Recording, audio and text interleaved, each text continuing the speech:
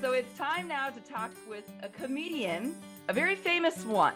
Joe Gatto is making his way to Mayo Civic Center in April of next year, and tickets are on sale now. And we are so lucky he's joining us now here. How are you doing, Joe? I'm great, Cami. Thank you so much for having me. Hey, thanks for joining us. You are a treat to have on our show today.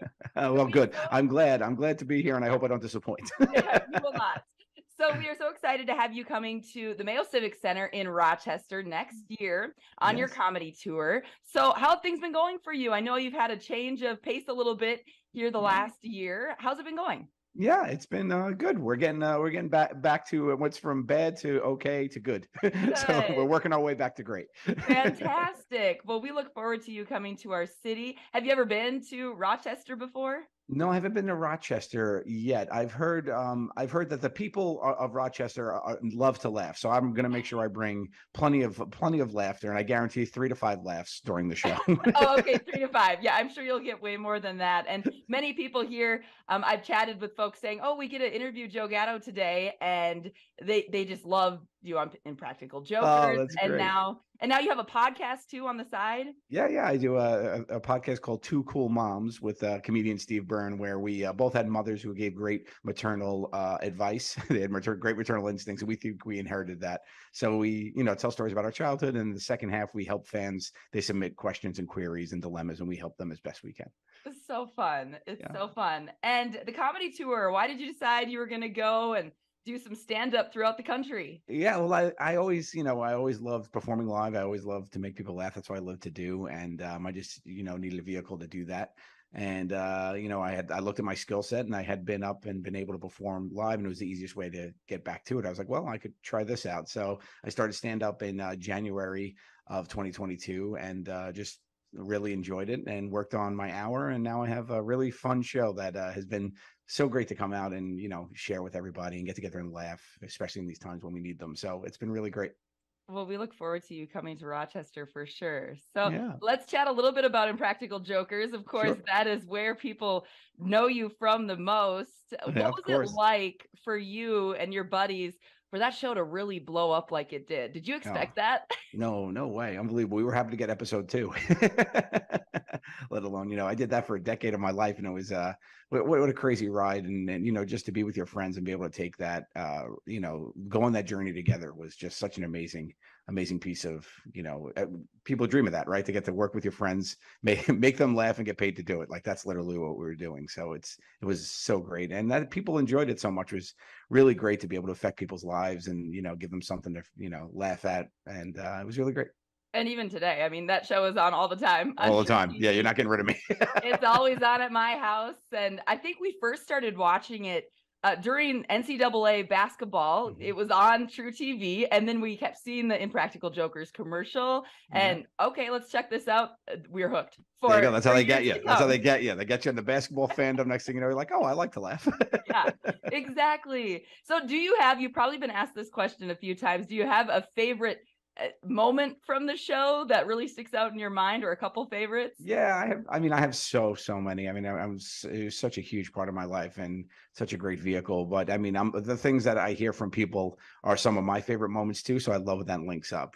I loved being the genie. I thought that was great when they dressed me up as a genie to basically use my body as a human wrecking ball, and I got lifted in the air and I had to knock over all the sets of this local play that was playing, and that was really fun and one of the most fun things I'd ever done, which was great. And of course, whenever anybody serves mashed potatoes, they yell "Scoopski patatas" and throw mashed potatoes around. I mean, I've done that to the world, and I'm happy to do it. Or when I hear Larry, right? Yeah, I know a poor guy's named Larry. Oh. I would have to say, for me, I'm a huge baseball fan, and when you were on the set of MLB Network, that was hilarious. And Carlos Pena was a little bit annoyed. He's like, who is this guy? What's going on here? Why does he keep doing push-ups for no reason? Oh my, I could barely do 10 push-ups. I had to do 100, was insane, but they were great sports. And when it was over, they were like, oh. And then to have Sal's dad come out was really fun too. Oh my goodness. Show. Yes. Yeah. Mark DeRosa was there just kind of like, I don't know what's going on, but I'm just going to laugh this off. Yeah.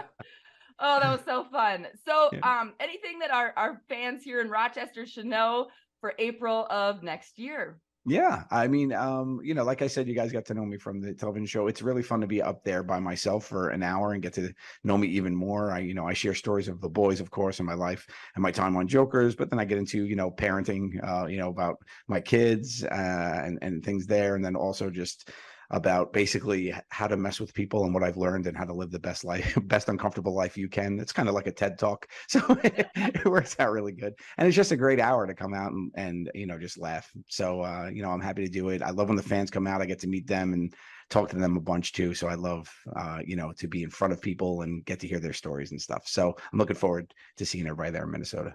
Did you get to do a little bit of this when because you guys went out on tour, but it just kind of was a mess with COVID. I think some got canceled. We had tickets, I think, in Sioux Falls, South Dakota, and it got canceled because of COVID. We had, big tour got knocked down before that. So I had toured for, 7 or 8 years before that. We had started touring back in, 2014, I think it was 15 or whatnot. So, we had done a bunch of it then.